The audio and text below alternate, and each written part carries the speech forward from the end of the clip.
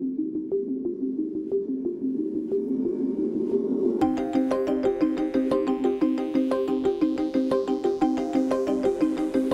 we look at the framework of productivity that Hay Group uses and that these articles in Focus have really picked up on in more detail, there are two key levers we look at when we think about productivity. We think about engagement and we think about enablement. Now, when we talk about enablement, we think about the sorts of things that many organisations already think about when they think about productivity. They think about efficiency, they think about structures, processes and so forth. But we feel as important as enablement are aspects of engagement. And here we're talking about confidence and leadership, line of sight clarity, and alignment with customers and customers' needs.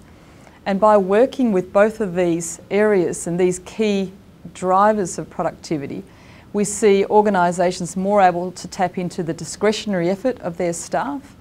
And if you like, that's the ability of staff to go over and beyond the call of duty.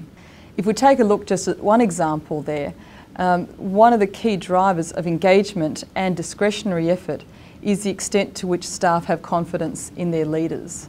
And so the ability of a leader to engage staff in the direction of the organisation, give them real clarity on the role that's expected of them, and create clear line of sight between these two has a huge impact on what it feels like for people to come to work, has a huge impact on how an individual feels about their leader that they work for, and that in turn drives discretionary effort, which drives greater productivity. So if you like, this framework can work as a bit of a self-test for a lot of leaders. They can have a look at these various drivers of productivity. They can read Focus and understand a bit more about what goes into each of these levers and examples from other organisations that have done well in these areas, and figure out the areas where they're already strong, and also think about areas where they may be able to put in some extra effort to get that discretionary effort and to get that lift in productivity that so many local leaders are looking for in this economic climate. And that in turn, as we see the productivity of organisations grow, leads to the growth of the individual organisation and can also have a very strong benefit on the broader economic situation as well.